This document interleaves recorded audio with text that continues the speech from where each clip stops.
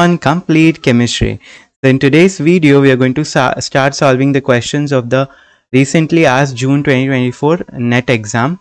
So we are starting with the part B. So this is the first question from organic chemistry, which is based on prochirality. That is, we have to assign whether a particular group of atom is pro-R or pro-S. So the question is, correct topicity for HA and HC is. So in this molecule, we have to find out the topicity for this HA, and there is one more molecule for here. We have to find out the topicity whether it is pro-R or pro-S for this HC. Okay, so let us first try to understand what are the rules for finding pro-R and pro-S. I have already made a video on this. You can watch that. I'll provide link in the description. So just for the recap, what is a prochiral center? Okay, prochiral center. Okay, it can be a compound like ketone, which is normally it is achiral. Okay, for example, this 2-butanone, okay, or butanone. Okay, after adding some nucleophile, it will become chiral. Okay, let's say nucleophile attacks here, and then there is OH. Okay, so now here we know it is chiral because this carbon is attached to 4 different groups.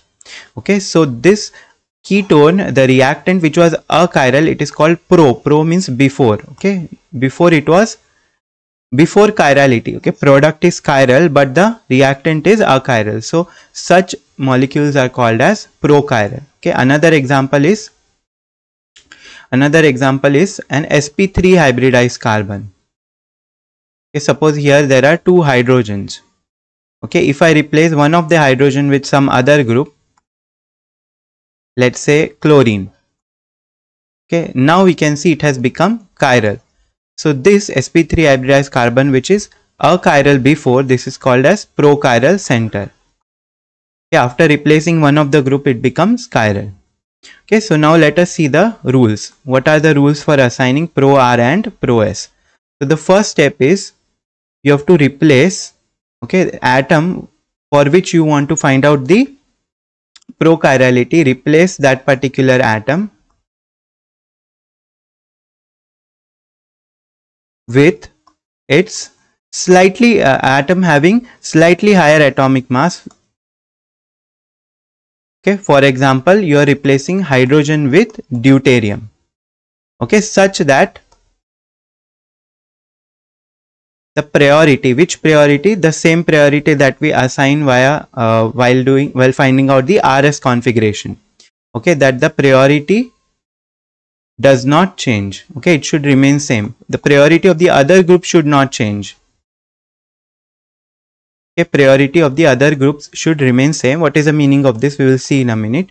Second thing is we have to find out the RS. Okay, RS configuration of that particular prochiral center after replacing it with the isotope of that particular atom. For example, hydrogen replacing with deuterium. After replacement, you have to find out RS.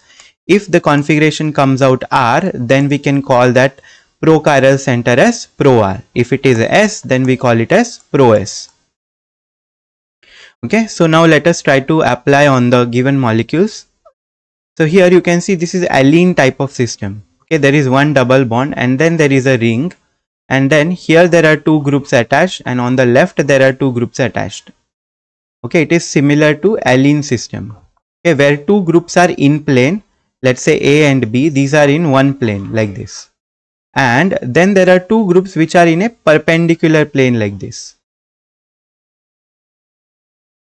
Okay, in a perpendicular plane like this. Okay, so now we have to find out the prochirality for this HA. So we will replace HA with its isotope, that is deuterium. Okay, so suppose you are viewing this molecule from this side. Okay, then how will the molecule look? Okay, how will the molecule look? HA is coming outside. Okay, it is above the, it is coming on the right. Okay, it is above the plane, that is it is coming right. You are observing from here. So here it will be HA. Okay, on the left there is HB. Then on the top, if you see what is there, it is chlorine. and if you see down, there is hydrogen. Okay, we have to find out the topicity for HA. So you replace HA with deuterium. Okay, now normal, how do you find out the RS configuration for cumulines? The closer groups. Okay, closer groups to the observer are HA and HB. For that you give the higher priority. So hydrogen and deuterium, which will get higher priority? Deuterium. Okay, atomic number is same. If the atomic number is same, then you see the atomic mass. Okay, hydrogen atomic mass is 1, deuterium atomic mass is 2. So atomic mass of deuterium is greater. So it will get first priority and this hydrogen will get second priority. Then you give the priority to the groups that are away from the observer. Okay, chlorine and hydrogen, which is higher priority? Chlorine. Chlorine has higher atomic number.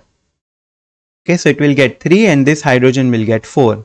Now find out whether it is clockwise or anti-clockwise. So 1, 2, 2, 2, 3, it is clockwise. So it is R configuration. So what will be the prochiral center? The prochiral center is going to be pro-R. Okay, similarly you can find out for this. This is the exact alene molecule they have given that I was talking of. So again we will see from here, the observer is looking from here. Okay, draw the structure. HC is on the right now. Okay, HD, this group is on the left.